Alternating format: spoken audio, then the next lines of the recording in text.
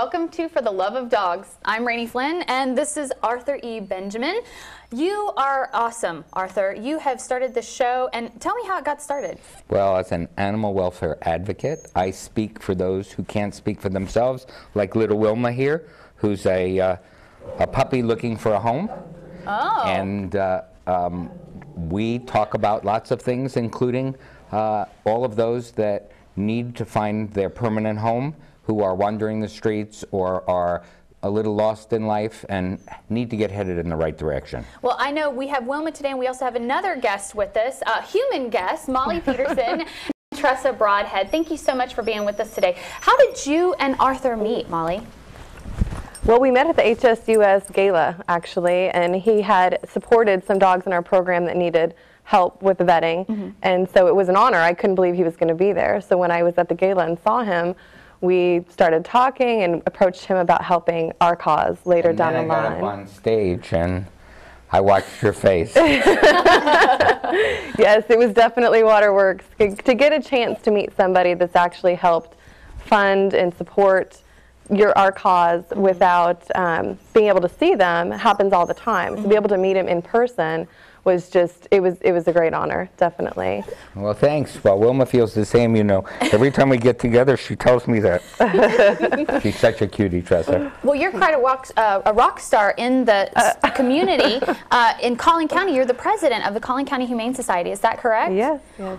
And so you're actually coming today to tell us about a new project you guys are working on. Is that correct? Yes, we have started a campaign, which actually Arthur was a sponsor of our campaign kickoff, which was 2 years ago, going on 3 years, to raise money for a 10,000 square foot adoption facility. And we're currently under contract for 10 acres in Wiley. Wow. Yes, so it's a big undertaking. And you're going to be using it not just as a rescue facility, but for other things as well, correct? Yeah, of that 10 acres, 8 of it is going to be a public dog park. So people can go to that, bring their dogs and visit the facility. We're also going to have grooming and boarding there as well. So people, instead of just going for, depressing walk down Adoption Lane, they can go to bring their dogs and see who's available and get them groomed and boarded and visit it. We're trying to make it more of a pleasant place to be for the dogs and animals. But I really, really, really think you ought to tell people how you got started, because the difference between Collin County Humane Society and the world is you and how you got into this and why. Well, I think it's 12 years ago now. I was in LA and I had wanted to go get a cat for our apartment because we couldn't have dogs. So I wound up at the shelter, and 8 hours later, I had joined a rescue group and adopted a lab mix puppy that was going to be put to sleep. So it was eye-opening, because a lot of people don't visit the shelters or think it's something and it's not. But going there, and I've always had a passion for animals, but I guess I never knew my passion until I was confronted with it, and I felt like I needed to do something about it. So once that dog was better, she had pneumonia and she almost didn't make it. Oh my goodness. And I was in college and wow. But we need to forget that everybody cannot do what Molly does. Everybody can help in their own little way. Little ways like adopting a dog like Wilma. Little ways like going down to their close humane society, or like calling Collin County and donating to Collin County. And it's everywhere. And there are great people everywhere, and we all care. We just need to get up and do. And like volunteering, I mean, do you have ways where people can come and volunteer their time, not only their money, where they can donate on your website, correct? What is that website again? CollinCountyHumaneSociety.org. You can visit our website, and right now we're working on the shelter in the planning phase. People can go on and sponsor a brick, or you can sponsor a room, or you can sponsor a wall, a tile. Everything there needs naming rights at this point. So it's a great opportunity, if you can't adopt, to just get in and put your blueprint on the shelter, put your paw print on the shelter, if you will, and help support our cause. But in volunteering, once we have a facility, it'll be easier for people to come and volunteer and really get engaged. Right now we're foster home based. So we have over 85 foster homes. So all of our 100+ dogs are kept in our homes until they're adopted for the time being. So volunteers can help at events, and then they can help planning events such as our gala in October. Right. Tell us a little bit more about that, because I know that's how you two got connected, was through a gala. So what's happening with the gala in October? Before you do that, let's remember one thing. You said how many fosters? Over 85. Wow. 85 families who take in a dog, have the dog for a few weeks to a month to a few months to whatever, until the right person comes along that dog and that person bond. And that affords all of those dogs the ability to avoid the inevitable in a shelter, but to get out and be in a home and become more socialized, and it's just a great way to help animals. So that's another way people can help. But now tell them about the gala. Absolutely. Well, and that brings up a good point. I mean, going through foster homes and going through a rescue organization versus a shelter, the one benefit with our cause is they're in homes. Right. So you get to know if they're housebroken or crate trained or good with kids, dogs, or cats, and that's kind of that scary thing that people don't want to adopt because they're afraid to make that commitment. Well, we can tell you about the dog. You know, we can help make sure it's the right match for your family. And if it's not, then at least it's going back to a home and not back to a shelter. Right. So with that, that's absolutely another great way to volunteer your time is through foster homes. So tell us about your gala. Our gala is October 13th at the World Aquarium in Dallas. Wow. And it's a big indoor aquarium by the West End. And it starts off where you walk in through the check-in and you're going to be going through this rainforest. So there's birds flying overhead and monkeys you can feed, and there's alligators and crocodiles, and it's just, it couldn't be a more perfect venue for such an event. And 85% of the proceeds go back to preserving species. So species that are going to be extinct, 85% of the World Aquarium income goes towards preservation efforts. And that's wonderful. And you guys are going to be having a silent auction, is that correct? Yes, the silent auction will be held in the aquarium area at the bottom where it's hosted by each country. So Bermuda, Bahama, they each have their fish in the windows. So while you're gazing over the items, then you can also check out the fish. Yeah, and I can't tell you how great a venue that is. As you know, my late wife and I founded the Salt Lake Aquarium before I moved to Dallas. Wow. And the environment is great, even though there's very little in common between those that swim and those that run around on four legs. Right. It's a beautiful environment in which you feel nature and you feel animals. Absolutely. And the dogs actually love fish. It's amazing to watch them sit there, especially the fascination with an octopus. Dogs just sit there and watch that thing, and they just can't imagine how somebody... I have four legs, that has 8 legs. What's going on? Now tell us a little bit more. The gala is going to be helping to fund this facility, is that correct? Yes, 100% of the proceeds from the gala go towards the adoption facility. So it's all being put away, and it's a $4.2 million facility because we made a commitment to, when we took on this decision we made to do the adoption facility, not to make it subpar. Right. We're only using the best qualities. We'd rather build it right the first time than have it need to be worked up as we move on. Right. So right now we're at a 3-phase process. In the first phase is the lobby and the adoption facility, and the dog park, of course. And then phase 2 is the adoption area, or the boarding area and grooming area. And then phase 3 was working in vetting and moving towards livestock. And while you're making progress, it's hard progress, and every dollar helps. Last year's gala, what did we raise? 100 and... Yeah, it was around, it's around 100,000, yeah. Yeah, and so every year is a little bit, but at that rate, it's going to take a lot of years. So we need to amp this up. And Wilma actually wants to go visit Tressa. So we're going to play a new game called Pass the Hot Dog, okay? Here you go, pass the hot dog. Now, you've seen these schematics, right? Arthur, what is your favorite part of this building? Well, I love the fact that at the gala last year, people jumped up to want to have their own, dare I say, cat house in your dog facility. In the pit bull run. Cat in the doghouse? Yeah. But why don't you talk about those rooms and the fact that people can forever, for certain donation levels, have their name on a kennel and help a dog that's in that kennel ongoingly forever as the dogs change. Yeah, at our gala last year, we always pick a special thing to auction off during our live auction, which happens during the reception period. And last year we had done a cat colony that you could sponsor, and we also did a pit bull run. Wow. So this is a run dedicated to a pit bull that will always have a place in there. And it was a bidding war. I mean, it raised $7,500 for our cause. And that sponsor's name will forever be on there, and it will live on because there will always be a pit bull that will be able to be saved because of her sponsorship. So there's things like that that can add up. And this year we were talking about doing a black dog run. And so that will always, a big black dog run, I should say. Uh-oh. So it'll always be dedicated to a big black dog in need, because we want to try to focus on areas or dogs or specialties that have difficulties. So kind of to make it, you know, make it a place for them that a name can always be presented.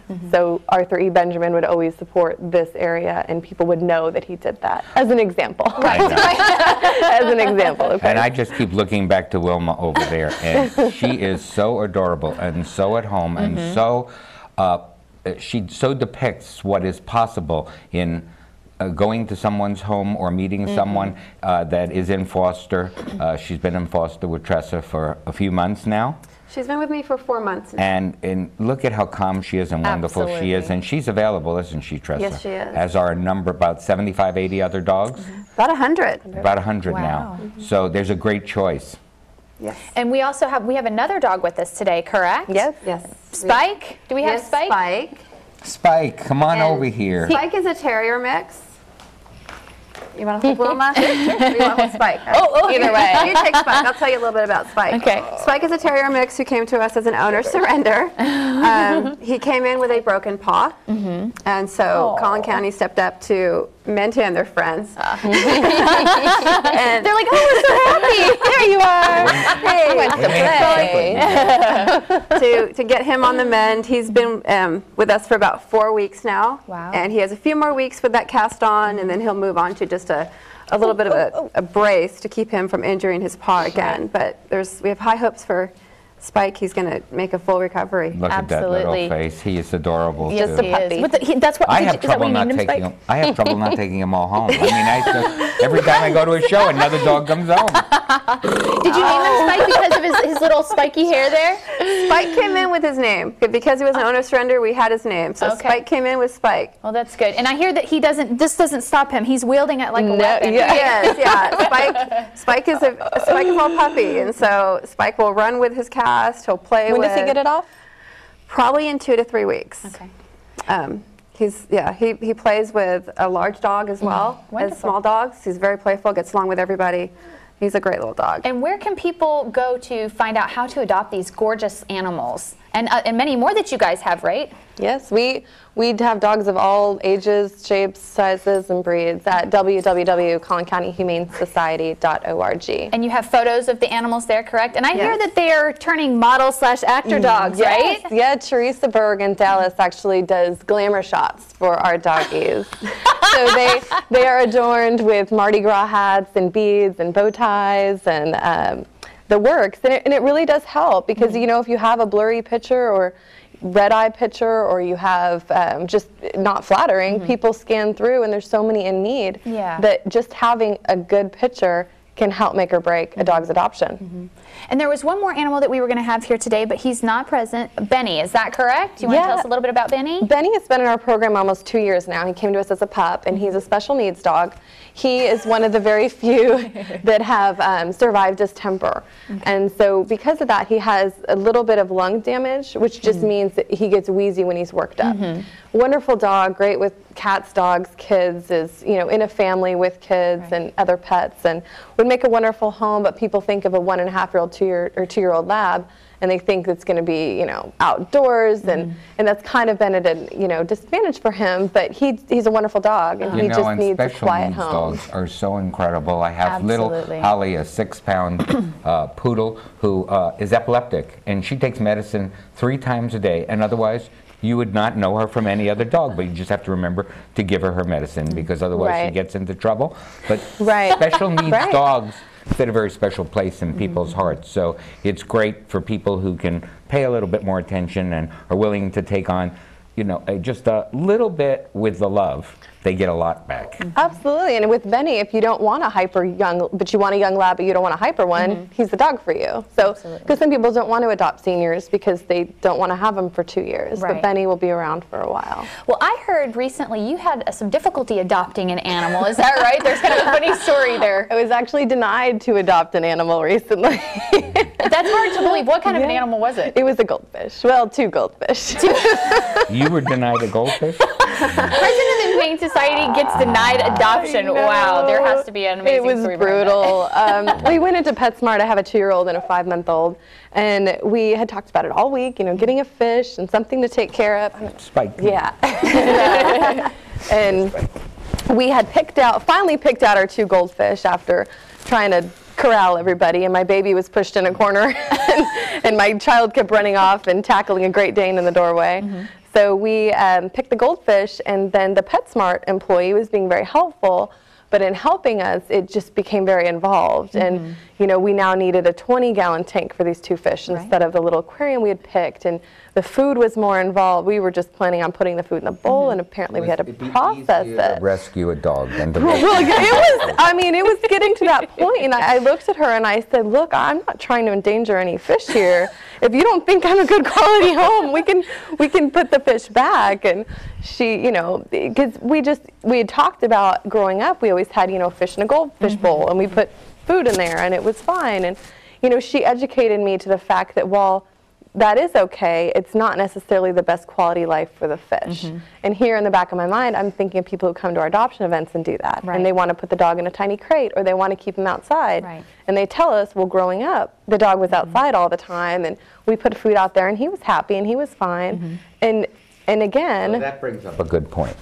If you have an apartment and you don't have a big yard for your dog, then you should be looking for a small dog that you take for walks all the time. And if you have a big backyard, then you should be looking for something that can run and play and have fun. And so the dog has to fit the home. And if you have kids, you want a certain dog, and you can help people make the right selection, right? Absolutely, and that's what we do. And you know, through all of that, we wound up, I asked her for her advice then, and I said, you know, then can you help my family, who clearly is not prepared to take care of these goldfish, find something better equipped for us? Because handling a 20-gallon tank and the upkeep and the cleaning was just too difficult. And, you know, so she encouraged us to adopt a beta fish. And so here we went to adopt these 2 goldfish that would be friends for years to come, and we went home with a beta that doesn't get along with anybody. But through the guidance of the employees, they helped us make the best decision for our families. To the right dog for their family, like little Spike here. He keeps looking at me. I remember the Goodfellas movie. He looks at me and he goes, "You think this is funny? Funny like a clown?" And so tell us one more time, what is the organization where they can go to? Collin County Humane Society? CollinCountyHumaneSociety.org is our website. You can view all of our available dogs. You can view our shelter plans, the land, the progress we've made, and it's been a work in progress. I mean, the land isn't even zoned to what we're needing it to right now, so we're in the rezoning process with the city of Wiley, and they've been amazing to work with, but it's no short feat. I mean, we've had to hire civil engineers to come in, and piping was, you know, as you're buying land, you're finding there's piping there that needs to be or shouldn't be. So it's a big undertaking. And, you know, the other part was financing. Just financing the land alone was difficult, but, you know, a bank in Wiley stepped up to the plate and supported us and said, we really support your cause, and we're going to back your loan. So with about a minute left in this segment, I'd like to reintroduce Spike as one of the potential dogs to rescue. And over there is Wilma, who's waiting for a home, and there are another 98 by your account dogs waiting for homes. Absolutely. They can donate money at www.CollinCountyHumaneSociety.org. And people who want to get involved in the annual gala can make a request there as well. Absolutely. Yep. Well, thank you so much, Molly, Tressa. We appreciate you. And you too, little Spike and Wilma. When we come back, we'll be talking about Arthur's Big Adventures. Thank you so much. We'll see you in just a second.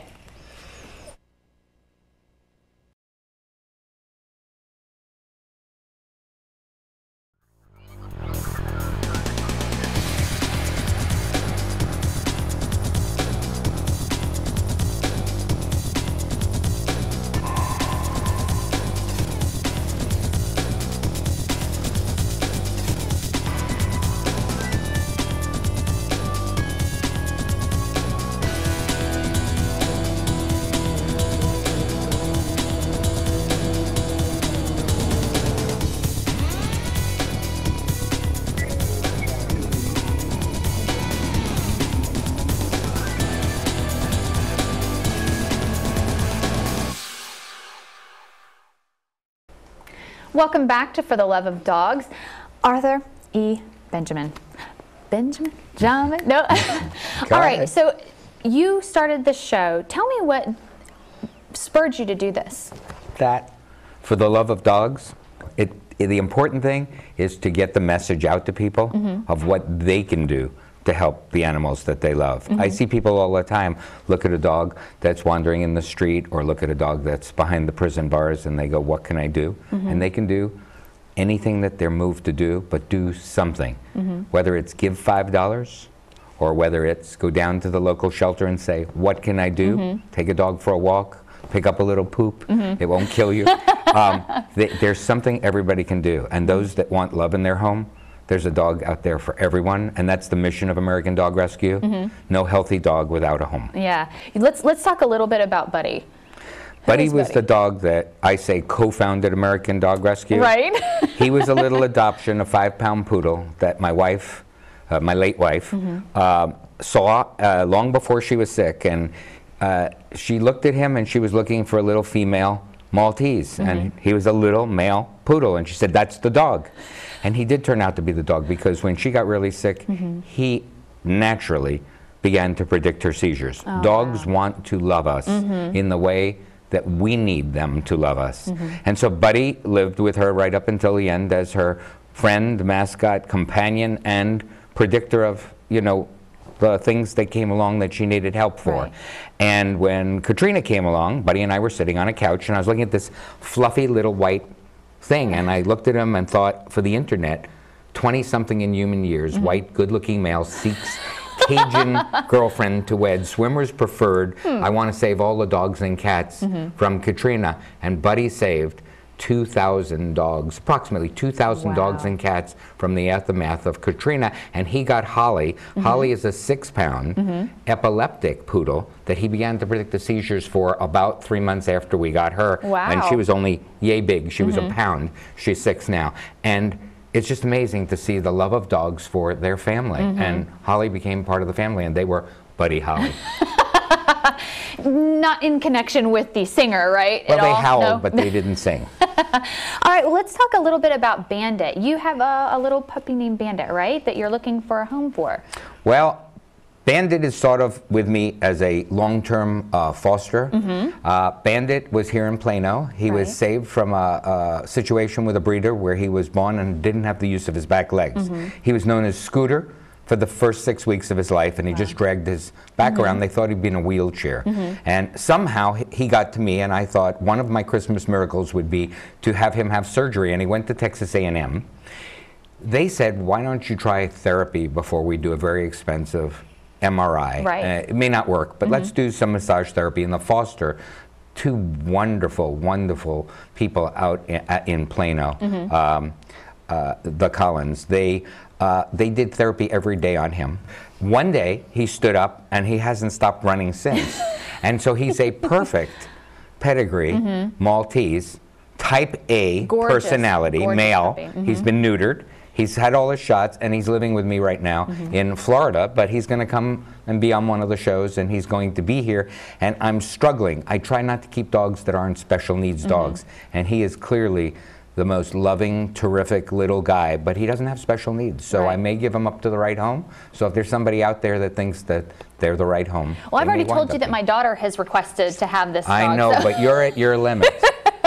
I am at my limit, but he is an absolutely gorgeous dog. I think we have a picture of him. Well, I think so cute. Look at how cute he is. That was his first haircut, and he loves it. He travels around in a little school bus, but that little bag will be available for people, and it'll fit under a plane seat, and we're going to do that because people don't like those just plain little bags. Right, exactly. And speaking of planes, kind of transferring, you have kind of traveled the world in helping animals.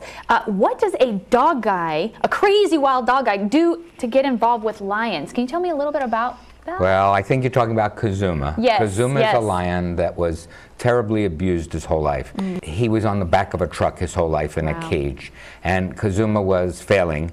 And a wonderful rescue in Tennessee got involved, and somehow they got in touch with me. I had done some other things with them in the past, and we put up a $5,000 challenge grant to get Kazuma to his new home, where he roams on top of a hill, totally safe from people, not somebody's pet, but has his own roaming range, and he's living out his life in freedom in Tennessee now. Wow. How did that affect you, seeing him being hurt and then helping to get him to where he is now? Well, the great picture is him coming out of the plane that he was put on in this incredible crate, coming down and it sort of reminded me of the American the American soldiers who had their dogs come home from Afghanistan. Right. You know, American Dog Rescue, and my foundation sponsored an effort called the Great Reunion, or the American Reunion, and we reunited 14 soldiers with their dogs from Afghanistan, from Nowzad Dog Rescue, and they met at Kennedy Airport. And when I opened the kennels and watched 14 dogs that hadn't seen their best friend for a year run cross each other right to the right soldier, and to see the soldiers sitting there, and a 275-pound guy, a solid muscle with his arms around his dog, just crying, and so grateful to have his dog with him. It's just so heart-filling to do anything for animals. Right. So yeah, I can't turn down a lion or a tiger from time to time, but that's part of the Arthur Benjamin Foundation. American Dog Rescue focuses on dogs. Right. And the first time I met you, we actually met at a movie event for Robert Duvall. There was an event going on. And instead of handing me a business card, you actually handed me this gorgeous little card, American Dog Rescue. And it has your name. And where can people go to help you out with your foundation, help out the dogs? Well, first of all, that's my dog tag, and I have had my girlfriend put that on and wear it around her neck and say she's my handler, and it's been said that I need a handler, so that's why it's a dog tag. But where they can go is www.americandogrescue.org or Facebook, American Dog Rescue, and they can help in all of these projects. We have select projects on the site. People can make donations to individual projects like the Afghan dogs, or they can make donations to a specific, like we gave a dog named Laney, gave it back its sight. That is awesome. You did quite a few things over the holidays. What did you call it, 21 Christmas miracles? Or 22? Well, it was 12 Christmas miracles that wound up being 30 Christmas miracles, but it's been really great to have that kind of ability to help that many animals. Yes, well, definitely everybody needs to go and check out your website where they can hopefully donate to help encourage people to get dogs, get education on dogs. Arthur, I really want to thank you personally for allowing me to be a part of this show with you. Is there anything else you'd like to say to the viewers? I just hope everybody will go see a rerun of the show, or see some of the other video we've done, but visit AmericanDogRescue.org. Awesome. Yes, you guys can do a lot to help. You can donate and you can volunteer your time. Arthur, I'm looking forward to spending time with you next week, because who's our guest next week? Michael Caine, right? Michael Caine will be on, and I believe his wife Melina will be joining us, and the surprise guests, Thelma and Louise. I'm so excited. All right, we'll see you guys next time on For the Love of Dogs. I'm Rainey Flynn. I'm Arthur Benjamin, and visit AmericanDogRescue.org. All right, see you next time. Thanks.